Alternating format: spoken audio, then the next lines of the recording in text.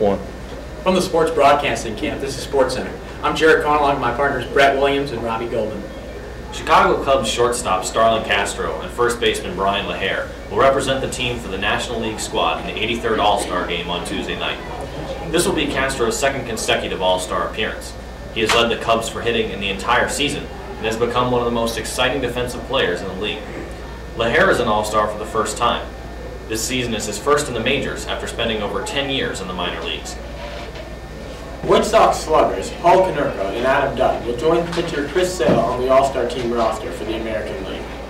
This will be Konerko's sixth All-Star appearance and the second for Dunn, who is second in the league in home runs. Sale leads all American League starters in ERA and is an early favorite for the Cy Young Award. Hockey news. The Chicago Blackhawks agreed to terms with 31-year-old Sheldon Brookbank on a 2-year contract worth $2.5 million. Brookbank had 3 goals, 11 assists, and was a plus 11 with the Ducks last season and can help solve the Hawks' problem areas by killing penalties. Now on to basketball. The Chicago Bulls drafted Kentucky point guard Marcus Teague with the 29th overall pick in the NBA draft. Last season as a freshman, Teague averaged 10 points and ranked second in the SEC at 4.8 assists per game while helping the Wildcats win the national championship.